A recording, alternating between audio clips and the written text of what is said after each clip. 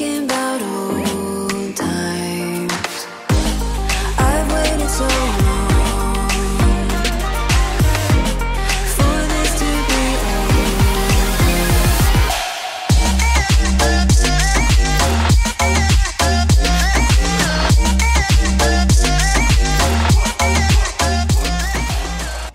Hello दोस्तों, techno रूज में आप लोग का स्वागत है। और फाइनली यहाँ पे इस वीडियो के अंदर हम अनबॉक्सिंग करने वाले हैं 60% एन का एक wireless Bluetooth RGB mechanical keyboard. जी हाँ, ये वाला जो कीबोर्ड है मुझे बैंगलोर की तरफ से आया। अगर आपको इंटरेस्ट है तो लिंक दे दूंगा नीचे, आप जाके परचेस कर सकते हैं। सबसे पहले बता रहे तो कस्टम चार्जेस के बारे में, तो मुझे इस पे कोई कस्टम नहीं लगा। ऐसे कोई छोटे मोटे प्रोडक्ट्स आते हैं ना, तो ज्यादातर मुझे कस्टम नहीं लगता है। अगर आपको लगा तो लगा, नहीं लगा तो नहीं लगा। हाईएस्ट पॉसिबिलिटी है कि आपको नहीं लगेगा।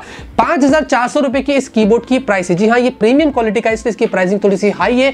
अगर आपको इंटरेस्ट है ना, तो हमेशा की तरह मैं आपसे यही कहता हूं कि इंटरेस्ट है तो ही आप परचेस करना। अगर आपको इसके फीचर्स पसंद आ रहे हैं, आपको लग रहा है कि मुझे लेना जरूरी है, तो ही आप इसको परचेस कर सकते हैं। मैं अपने इस वाले कीबोर्ड को इससे फाइनली रिप्लेस कर दूंगा। तो आज हम इसका अनबॉक्सिंग करेंगे, इसके फीचर्स के बारे में बताएंगे और आपको बता देंगे कि क्या ये वाकई में इतना वर्थ है इसकी प्राइसिंग के हिसाब से।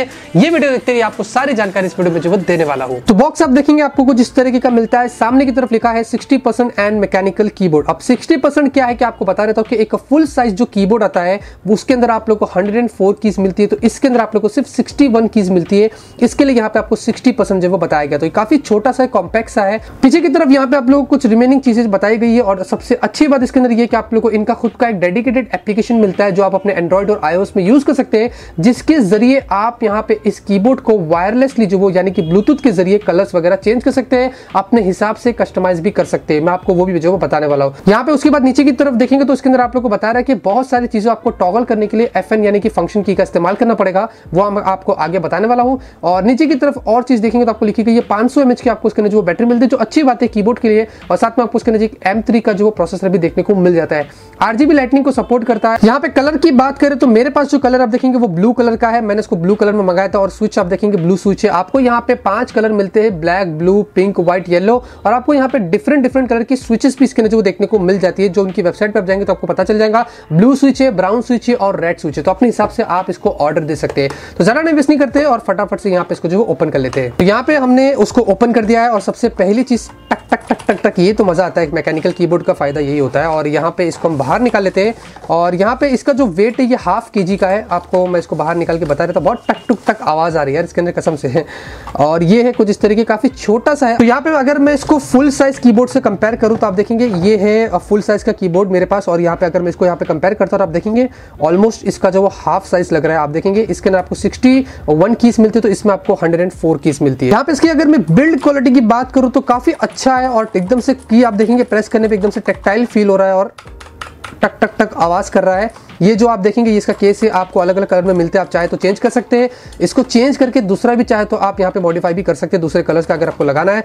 पीछे की तरफ आप देखेंगे यहाँ पे आपको रबर्स मिलते हैं, इसकी स्टैंड है और साथ में आपको यहाँ पे ओबिन्स लिखा गया है क्योंकि ओबिन्स ने इसको जो डिजाइन किया है। ठीक है, तो ये कुछ इस तरीके का आपको मिलता है। और यहाँ पे आप लोग को एक पोर्ट भी मिलेगा जो इस तरीके का, जिसके जरिए आप देखेंगे यहाँ पे इसके जरिए आप जो वो चार्जिंग वगैरह कर सकते हैं, या फिर अगर आपको वायरली यानी कि वायर्ड तरीके से अपने पीसी लैपटॉप में यूज करना था वो भी जो वो कर सकते हैं। तो यहाँ पे आप लोग कुछ और चीजें मिलती है जो मैं आपको बता देता हूँ। एक आपको यहाँ पे एक USB केबल मिलता है, जैसे कि मैंने आपसे कहा था काफी फ्लैट वायर टाइप आपको मिलता है। इसके जरिए आप लोग इसको चार्ज कर सकते हैं या फिर आपको वायर्ड तरीके से अपने लैपटॉप पीसी वगैरह पे कनेक्ट कर सकते हैं। एक ब्लूटूथ रिसीवर अगर आपके लैपटॉप या डेस्कटॉप में नहीं है तो आप इसके जरिए इसको अपने डेस्कटॉप लैपटॉप में लगा के जो वायरलेसली यूज कर सकते हैं। और ये की पिकर अगर आप चाहे तो इससे लगा के की को यहाँ पे जो वो हुक कर सकते हैं, बाहर निकाल सकते हैं। तो अगर आपको बदली करना है, चेंज करना है, तो आप वो भी यहाँ पे जो वो कर सकते हैं। तो पूरा मॉडिफाइड आप इस कीबोर्ड को जो वो कर सकते हैं। तो यहाँ पे हम जो वो कीबोर्ड को ऑन कर देते हैं। सबसे पहले मैं आपको एक और चीज बता रहा था कि ये कीबोर्ड के अंदर जो आपको कीज मिलती है ये PBT कीज है और इसकी जो लाइफ है वो बहुत ही अच्छी 60 मिलियन क्लिक्स की इसकी जो वो लाइफ है, जो मेरे हिसाब से बहुत ही देर तक आपको इस्तेमाल करने का मौका मिलेगा इसको। और यहाँ पे ऑन करने के लिए आपको क्या करना है कि FN दबाना है और यहाँ पे R में आपको RGB दिखाया गया है, इससे आप इसको जो वो ऑन कर सकते हो। आप देखिए कीबोर्ड जो वो ऑन हो चुका है। मैं थोड़ी सी ब्राइटनेस को और कम कर देता हूँ मेरे वीडियो की, तो थोड़ा सा आपको और यहाँ पे क्लियरली जो देखने को मिलेगा। अगर आप एकदम से अंधेरे में चले जाते हो तो आपको और भी अच्छी लाइट जो देखने को मिलती है। तो मैं यहाँ पे थोड़ी सी और लाइट को इस तरीके से रख देता हूँ। उसके बाद आपको FN दबाना है और अगर आप फिर से यहाँ पे RGB दबाएंगे तो ये ऑफ हो जाता है। ये लाइटनिंग को टॉगल करने के लिए मैं आपको बता रहा हूँ। और यहाँ पे ये आप देखेंगे इससे आप जो ब्राइटनेस को टॉगल कर सकते हैं, कितने ज्यादा आपको लाइट चाहिए। और यहाँ पे ये मोड्स है, आप देखेंगे प्रेस एंड होल्ड करके रखने का FN को, और यू में आप देखेंगे अलग अलग मोड्स मिलते हैं, 9 कलर्स आपको स्टैटिक मिलते हैं और दूसरे आपको अलग अलग टाइप के RGB कलर्स आप देखेंगे इस तरीके से मिल जाते हैं। तो ये बहुत ही ज़बरदस्त है। और यहाँ पे इसको अगर आपको स्पीड को टॉगल करना है तो आप इस वाले बटन से स्पीड को जो वो टॉगल कर सकते हैं, किस तरीके की लाइट को आपको कितने ज़्यादा फ्लो चाहिए आप यहाँ पे जो वो टॉगल वगैरह कर सकते हैं। अगर आपको ब्लूटूथ को ऑन करना है तो आपको FN की दबाना है और B वाले बटन को दबाना है।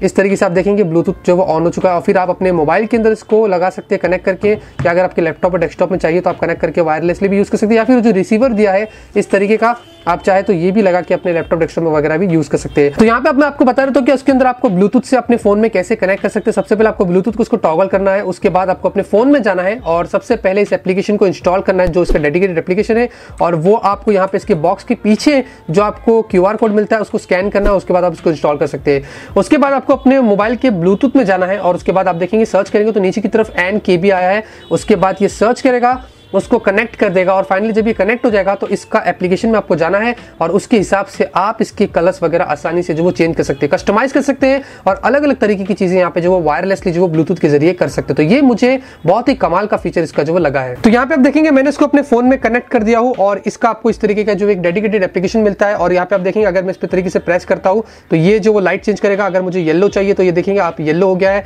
और ग्रीन, ब्लू, आपको अलग अलग 9 अलग अलग कलर्स मिलते हैं और बहुत सारे कलर्स मिलते हैं। आप देखेंगे इस तरीके वाली कलर्स है।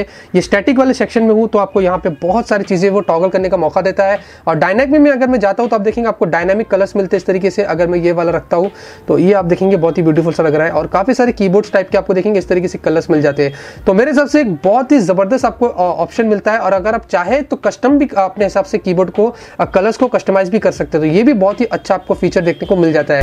तो ये है दोस्तों एन प्रो कीबोर्ड। तो मेरे हिसाब से काफी अच्छा है, बहुत सारे फीचर्स आपको देता है, मॉडिफाइड भी कर सकते हैं आप, ब्लूटूथ के जरिए कलर्स वगैरह चेंज कर सकते हैं, और यहाँ पे कीबोर्ड्स काफी अच्छे टेक्टाइल फील हो रहा है। और मेरे हिसाब से इसकी जो डाउन पॉइंट ये है कि इसके अंदर आपको एरो कीज नहीं मिलते, हम यूज्ड टू हो जाते हैं एरो कीज से, तो लेकिन आपको यहाँ पे एरो कीज एक ही तरफ मिल जाते हैं और एक यहाँ पे एरो कीज देखने को मिल जाते हैं, और FN की से आपको काफी सारी चीजों को टॉगल करना पड़ता है। तो ये थोड़ा सा हेडेक होगा, लेकिन अगर आप करते रहेंगे तो आप यहाँ पे यूज्ड टू हो जाएंगे। तो जी हाँ, तो ये कुछ इस तरीके का कीबोर्ड आपको देखने को मिल जाता है। तो मेरे हिसाब से फिलहाल के लिए मैं इसको यूज करूंगा और देखते हैं कि आने वाले समय में ये कैसा चलता है। तो अगर आपको ये वीडियो पसंद है तो जरूर से इस वीडियो को लाइक करिए। मैं ऐसे ही फ्यूचर में आप लोग के लिए यूजफुल वीडियोस लाता रहूंगा और आप लोग को ऐसे ही अपडेट करता रहूंगा। मिलते हैं आपसे अगले वीडियो में एक नए वीडियो के साथ। Till then have a great day and always keep smiling.